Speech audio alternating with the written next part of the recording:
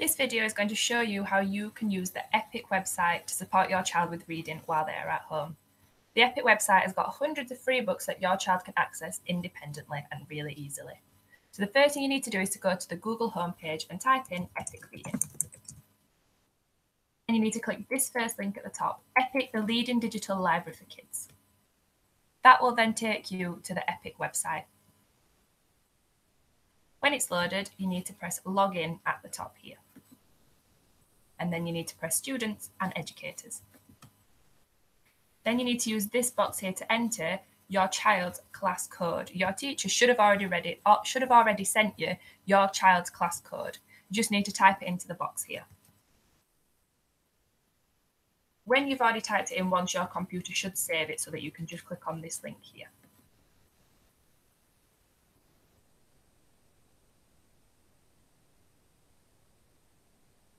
That will then, from there are over hundreds of free books for your child to read easily.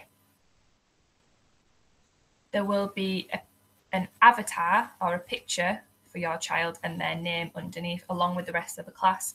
You just need to click on your child. And then that will take you to their own page. So on here, there are lots of different things that you can click. There are lots of different books that have been advertised.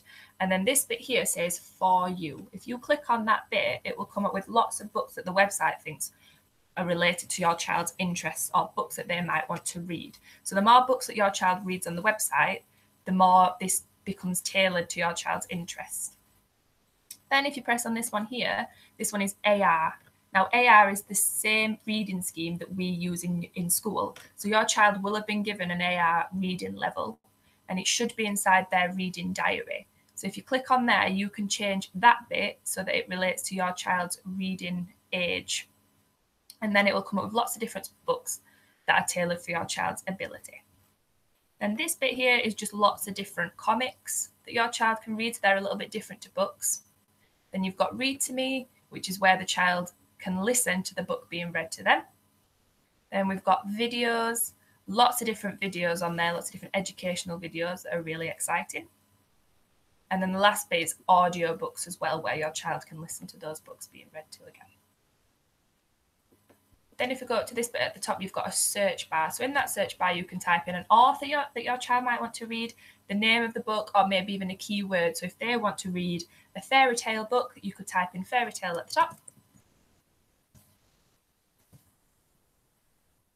And it would come up with all the different books that are related to fairy tales. But if you do that, you do need to check that the level of the book is all right for your child, that it's not too easy and it's not too hard. Then this bit here is My Library.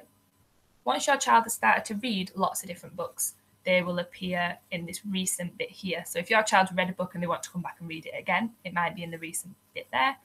Or if your child says that a book is one of their favourites, there'll be a button that they can press next to the book and it will appear in their favourites here if they want to come and get it.